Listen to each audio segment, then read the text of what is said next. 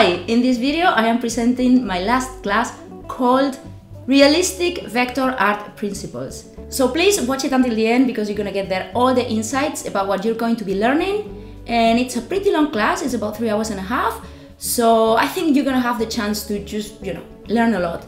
So as usual, you have the links to this class in the description for this video. So let's watch the intro and I will see you there. Hello and welcome to this class where you're going to learn everything you need to know about realistic vector illustration. The aim of this class is for sure not learning how to create a perfect realistic car, because that's just the consequence of a full learning process where you are going to get all the insights and all the methods in order to get these high-end results. I've been working with vectors for some years now as a designer and illustrator, and I have created commission work and illustration for most of the main software companies, like Bohemian Coding's Sketch, Gravit, that is now part of Corel Corporation, where I work developing the software itself, and of course, Serif's Affinity Designer. We are going to be working together on the fly, which means that you will have the chance to see all the challenges we're gonna find along the way together with me and how to solve them.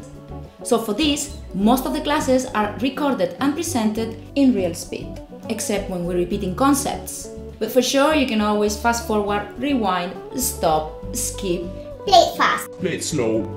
And for sure, should you have any doubt, ask me. So in this class I am the teacher, but so many other times I am the student. And if there's one thing that makes me choose one class over another one, is seeing a committed teacher. So you can be sure I'm gonna be with you all through the process, and should you have any doubts or questions, you can always ask me. We will be using Affinity Designer for this class, but these principles and methods apply to any vector software out there. So the aim of this class is not learning how to use this or that tool. I expect you to be an intermediate user who knows about layers, transparencies, gradients, and Boolean operations.